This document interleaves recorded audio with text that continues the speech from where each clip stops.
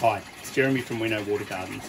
I want to talk to you today about one of our oxygenators, Myriophyllum crispatum, or upright milfoil.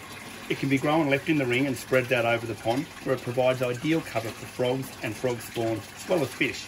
Grow it to a depth of 40 centimetres to provide oxygen for your fish if there's no other oxygenation available in your pond. Of course, like all our plants, it comes in a 7 centimetre and a 12 centimetre pot. WeKnowWaterGardens.com.au